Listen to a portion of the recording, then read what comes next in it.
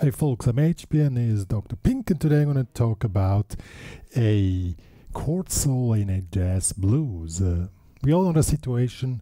We want to play a really cool solo, but for once we want to keep it really smooth and cool and just play a chord solo, like in the style of Joe Pass or anybody of those really cool players. But before we get started, make sure to subscribe to my channel, hit the notification button, and then you get informed when any new videos are coming or live streams are taking place. So this is, I wrote something for you here. Oops, here. And that one I'm gonna play. It's really cool and very easy to play. I suggest you play with finger picking, sounds more smooth. But anyhow, this is how it sounds. I hope you still know it.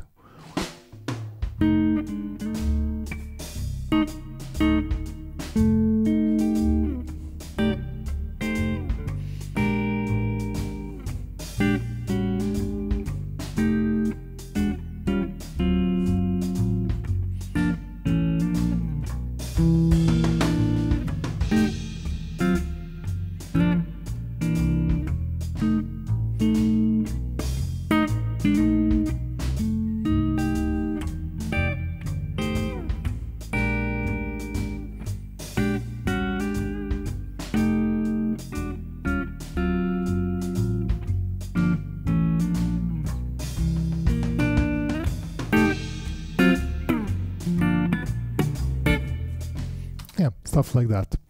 I'm gonna show how this thing is played, but we also analyze it, that you can create your own version just by understanding what's going on. So this is really worth checking out if you're into jazz guitar or you want to sound smooth as Miles Davis, The Birth of the Cool. You know that CD, Birth of the Cool? Yeah, so let's check this out. Alright folks, this is a blues in F, so it's a 12-bar blues, and since we are in a jazz blues, we have a little more changements than in a normal blues. There are several types of form, but this one is like a convenient form, and most jazz blues are in F or in B flat. Whatever reason for, because the sax plays for them, B flat is C and F is F. Well, not F, G, I think. Yeah, or be G for them. Good. So we have a 12-bar blues, 4 bars F, 2 bars B flat. The form is this is written in the description box below. Check it out there. You really need to know this form by heart. So 4 bars F, 2 bars B flat, 1 bar F, then 1 bar D, 1 bar G minor, 1 bar C7, and then a turnaround at the ending. So F7 to D7 in 1 bar and G minor 7 to C7 in a second bar. So let's get started now. Here we have F. We start with a simple F7 chord, and this is just this one here. 7th fret, 8th fret here. These two. These are so-called guide tones. What are guide tones? This one, if you take an F9 chord here, or an F7, like normal F7, this one doesn't sound so jazzy. We want to have it more jazzy, so we reduce the chords by taking away the root note. There's another root note that leaves us just to these little notes. And these two notes are enough to define the F7 chord. This one is the A, the triad, and what's that? The E flat. So this is a F7. Now we play 1, 2, and 3, 4. We play syncopes with these chords, and they sound more crusty or crispy, not crusty, crispy. When we somehow attack them, keep them short. So 1, 2, and 3, 4, and we make a syncope of 2 bars. So 1, 2, and 3, 4, 1, and 2, 3, 4. And the second bar we play the same notes, but then we play in 1 and on 3. So 1, 2, and 3, 4, 1, and 2, 3, 4, 1, 2, and 3, 4. And what you don't see, foot is on 2, 4, 1, 2, 3, 4, 1, 2, and 3, 4, 1, and 2, 3, 4, 1. You can hear the tune 4 because I'm making this. If you can tapping the 2/4 here on the strings, if you can do that yourself, it's of course cooler, and you have more groove. So 1, 2 and 3, 4, 1 and 2 and 3, 4, 2 and 3. So that's the first figure for over 2 bars. Then comes a little lettering figure, 1 and 2, 1, 2 and 3, 4. So we play a F9 here, still these 2 notes. Now we add this G here, just make a little bar here. So 1, 1, 2, and just lettering 1, 2 and 3, 4. Really simple. And then on in the 4th bar we play F13. So this stays here, this also gets a bar. Pinky goes in on the 10th. And we take the pinky away. Now we attack 4 strings. So the first 4 bars are like 1, 2 and 3, 4, 1 and 2, 3, 4, 1 and 2, 4, 1, 2 and 3, 4. So the syncope in the 4th bar is the same as the beginning, just really simple. And this way we build up tension to proceed to the 2 bars of B flat. There we go now. Now we play this chord here. Probably new for you. You make a bar in the 6th fret, middle finger goes on the G string in the 7th fret, and the ring finger in the 8th fret on the B string. And you attack the high 4 strings. This gives us the chord alone sounds a little bit dissonant, but because the bass is missing. I play it for you now. We don't need it because the bass is already playing it. And in this case we just play 1, 2, 3, 4. We have 4 beats time, and we make a little vibrato. You press against the guitar here. See? And you make this vibrato effect. If you don't do it, it sounds more flat. No vibrato, with vibrato. Sounds really nice. And now we make a figure. We go on the B13. This will be here. 6, 7, 8. Slide down on the 5th. So 1, 2 and 3, 4. So 1, 2, 3, 4. 1, 2 and 3, 4.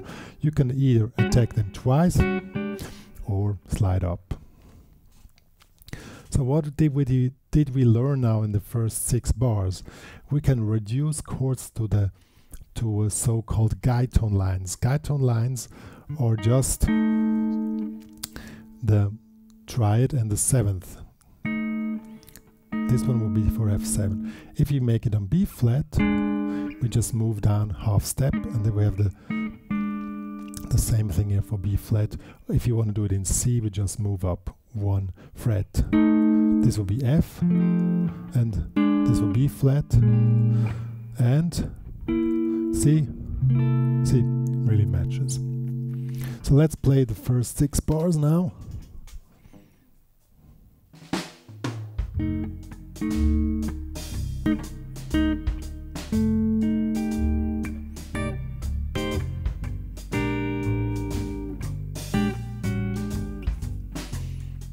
It's really cool.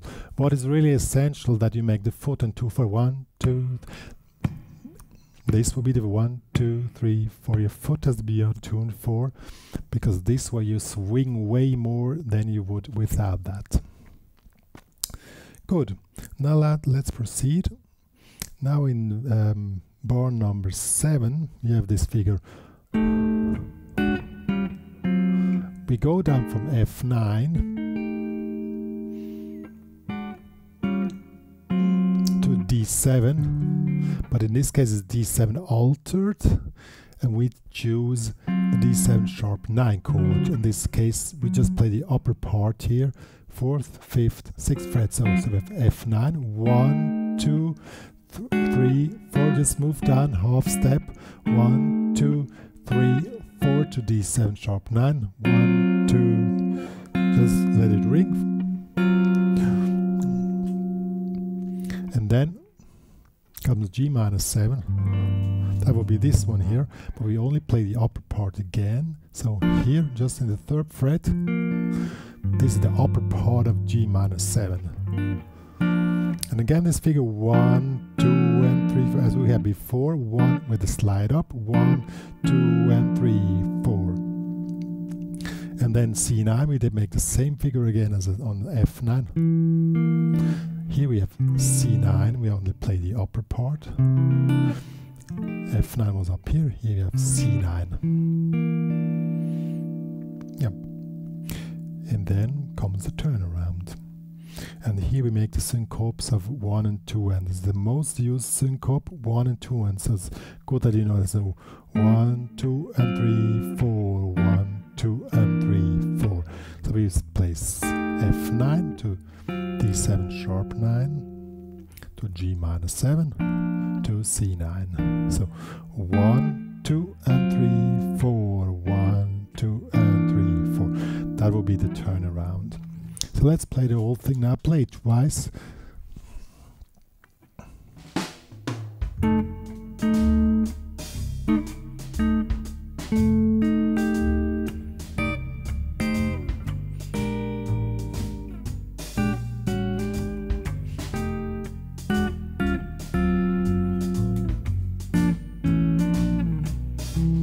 Turn around.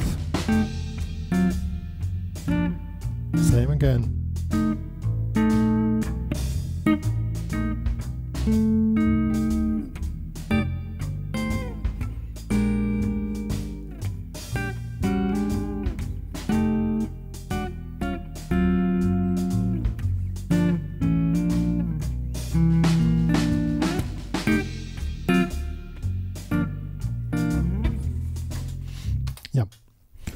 Now comes a little bit articulation trick if you want to make it sound more, as I said, crispy, crunchy. Just make it short.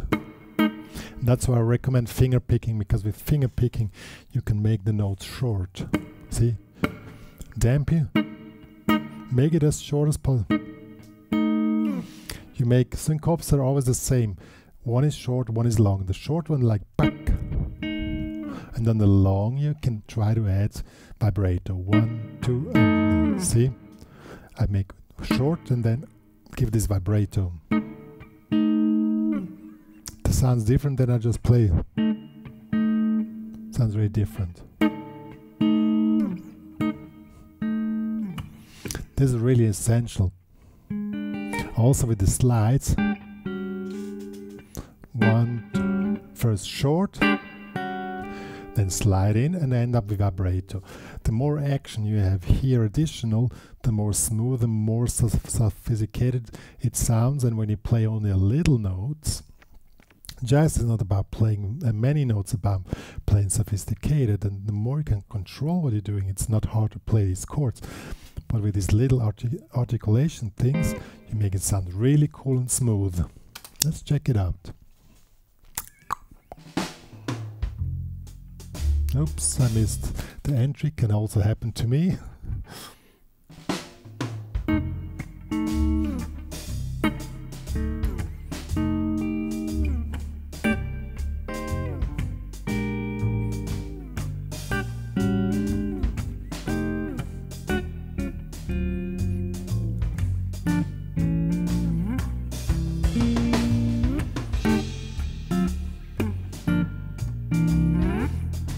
Yeah, it's really cool. I soon have to sneeze. Yeah, there's no more to say about this. So let's go to the final notes about expression and time. Okay, folks, as I said, the thing is really simple to play from the technical side, but timing and expression and groove and swing, that's the hard part. So try to learn to use your foot and turn 2, 4. So 1, 2, 3, 4, 1, 2. You don't see my foot? 1, 2, 3, 4, 1, 2. Now play.